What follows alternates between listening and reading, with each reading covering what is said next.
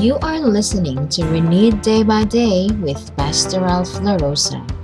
We're talking about the church in these last days, and Pastor Ralph will expand his lesson on 8 statements of faith. He will focus on sin and forgiveness. Let's hear from Pastor Ralph.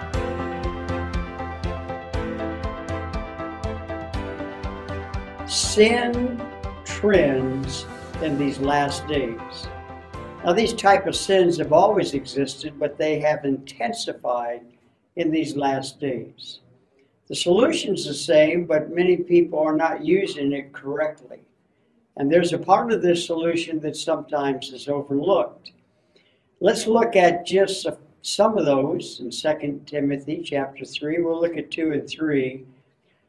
The first one has always been around. It's the first sin in all of history with Satan himself. The proud, the abusive.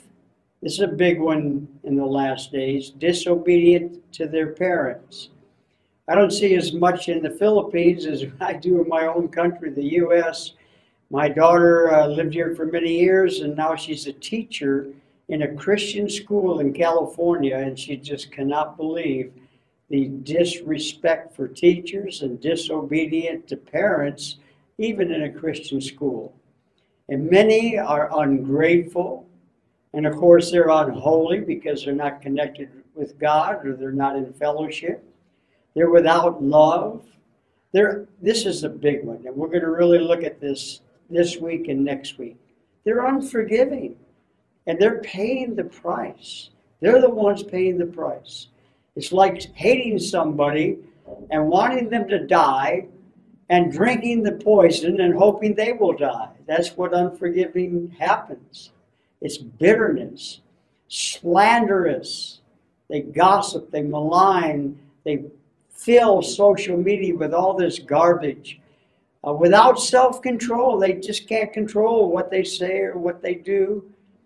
Brutal. I've never seen so much brutality in movies and social media, all of these areas. So let's focus in on how to handle. And this is affecting the church in these last days. It is affecting all believers, big time. And it's really hard for even Christian parents to raise their kids. Okay, modern technology. We love modern technology. We use it all the time. We thank God for it. I don't care if they're atheists or deists or Christian. We thank God for their skill, and we have this technology. But like it or not, it has increased the greatest problem of people. And the greatest problem of people is sin and its consequences. Romans 6:23 says the wages of sin is death, spiritual death, operational death, and eternal death in the future. So let's look at it. My wife pointed something out, and I want to make this clear. Last week we studied what we call the Lord's Prayer or the Disciples' Prayer or the Model Prayer. And I love that prayer. I love that outline. And our student coordinator, I think he plays my message on Wednesday. But I want to just go back to one that we use all the time, and I want you to still use it, and I don't want you to think I'm trying to set this one aside. We call it the prayer agenda. Confession. If we confess our sins, He is faithful and just to forgive us our sins. That's all over the New Testament and all over the Bible, and we should do it as believers, and it's a quick way to do it. Confess our sins quickly.